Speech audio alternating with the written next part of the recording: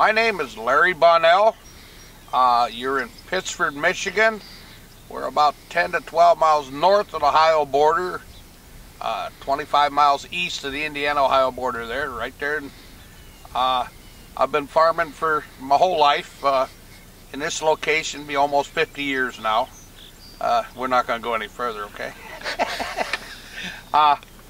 I like to have a run a soybean corn rotation. I do throw some weed out for my, I call it my playtime, so I can try the different cover crops that you normally couldn't get in early enough.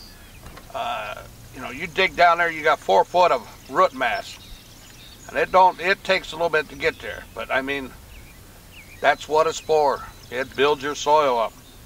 When I first started, 1.4, that was my organic matter. This field here, I just checked it here, and it was 2.9. And I've got the field right next here is over 3. I got one right in here is over 4. I mean, same farm, but I just want people to use cover crops, and you don't have to go high dollar cover crops.